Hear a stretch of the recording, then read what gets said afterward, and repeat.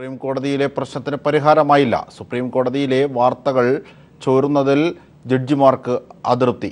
Chief justice വാർത്താ സമ്മേളനം വിളിച്ച് അനുകൂല നിലപാട് അറിയിക്കണമെന്നാണ് ജഡ്ജിമാർ ആവശ്യപ്പെടുന്നത്. വിവരങ്ങളുമായി ഇപ്പോൾ സന്തോഷ് സല്ലിങ് ചേരുന്നു. സന്തോഷ്, കൂടുതൽ കാര്യങ്ങൾ ഗൗരവമാകുന്നു, ഗുരുതരമാകുന്നു എന്നതാണ് 4 ജഡ്ജിമാരുടെ ആവശ്യങ്ങൾ വ്യക്തമാക്കുന്നത്. എന്തൊക്കെയാണ് ഇതിന്റെ ഏറ്റവും പുതിയ പുരോഗതി?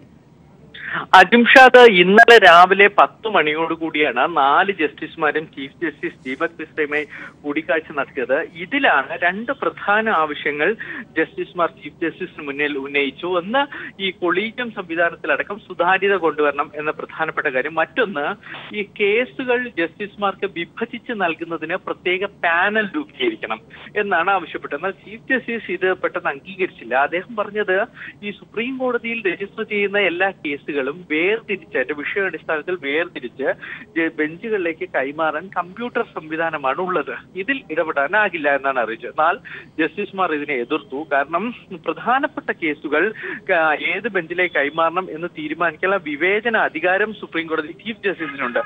ആ സാഹചര്യത്തിൽ ഇത് അംഗീകരിക്കാനാകില്ല എന്നവർ അറിയിച്ചു. അതേ തുടർന്ന് ചീഫ് ജസ്റ്റിസ് ഇക്കാര്യം പിന്നീട് ചർച്ച ചെയ്യാം എന്നാണ് അറിയിച്ചിരിക്കുന്നത്. മറ്റൊന്ന്, അനുകൂല തീരുമാനമുണ്ടായാൽ വാർത്താ സമ്മേളനം വിളിച്ച് ചീഫ് ജസ്റ്റിസ് ദീപക് മിശ്ര അറിയിക്കണമെന്ന് ജസ്റ്റിസുമാർ ആവശ്യപ്പെട്ടു. എന്നാൽ അപ്പോൾ തന്നെ ചീഫ് ജസ്റ്റിസ് അത് തള്ളിക്കളഞ്ഞു. അതൊരിക്കലും ഉണ്ടാകില്ല എന്ന് അറിയിച്ചിട്ടുണ്ട്. എന്തായാലും ചർച്ചയ്ക്ക് ശേഷം ഇന്നലെ വൈകുന്നേരത്തോടുകൂടി ജസ്റ്റിസ് ചെലമേശ്വർ ഹൈദരാബാദിലേക്ക് പോയി. ഇനി അടുത്ത ആഴ്ച മാത്രമേ തുടർ ചർച്ചകൾ ഉണ്ടാവുകയുള്ളൂ.